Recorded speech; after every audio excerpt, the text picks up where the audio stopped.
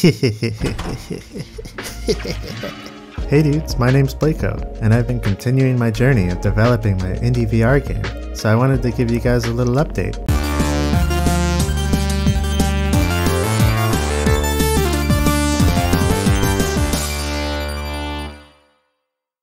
Imagine. The faint sound of an emergency alarm rings in the distance. It gradually gets louder. Is it getting closer?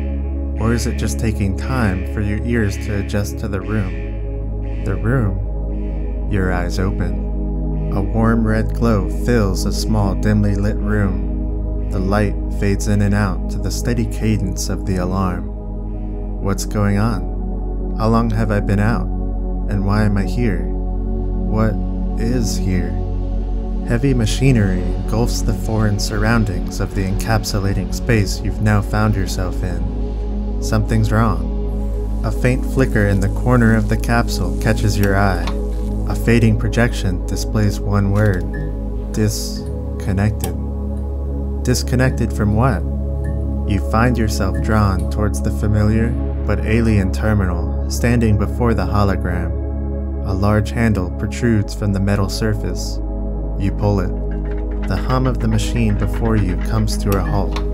As darkness consumes the space, a calming sensation fills your mind as the alarm bell and everything surrounding you powers down. You push the lever back up. Da-dink! Hello. A voice seemingly comes from your own head, but it isn't from your own mind. I am your icon, or artificial intelligence companion. It seems that I've been offline for a long time. I can't seem to connect to the main terminal. You've certainly been asleep for a long while.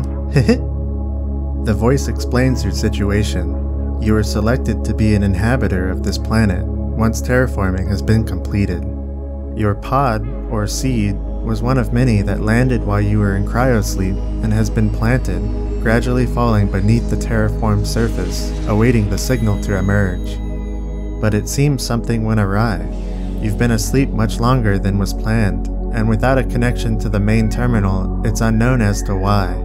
You'll need to use the emergency escape tools to try to find your way to neighboring seeds, or the main terminal, to find out what happened and what your future holds. So yeah, that's basically the picture that I want to paint for how the game will open. That's why you've seen me working on this initial pod space and the initial mechanics for the game. But at this point, I've only implemented the basic digging system, where you have a shovel and you can dig some dirt. But there'll be a lot more to it than that. First of all, as a player, you need some way of knowing your status. I mean, you can't just dig a bunch of dirt without putting it anywhere. You've got to have some sort of inventory. But not just inventory, you also need to know your health and energy usage.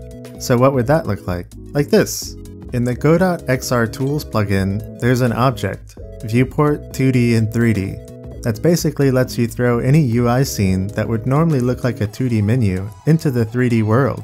So for status, I decided to put it on the player's wrist, since it's easy to just look down to see where everything's at.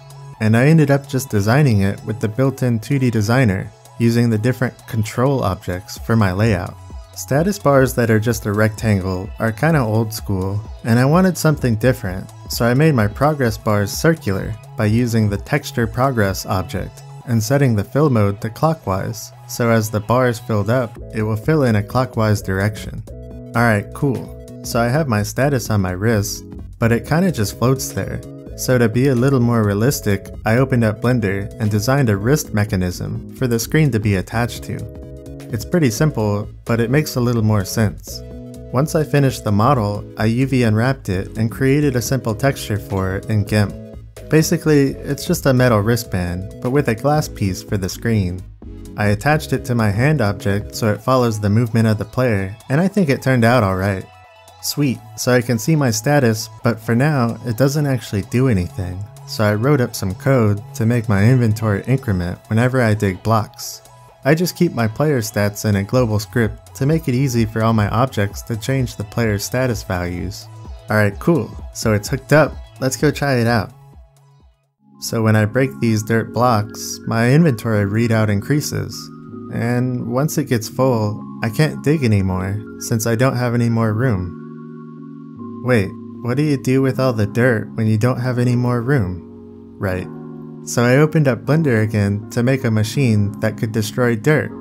I kinda modeled it after a trash compactor and a fume hood combined. Once I got the model done, I UV unwrapped it and opened up GIMP to make a texture for it as well. Cool. So I have a machine, but how do I use it? Well, I need a lever. Or something else, but probably a lever. So I modeled up a lever in Blender, but for the lever to work, a player would reach their hand out and pull the lever down. So how do I do that?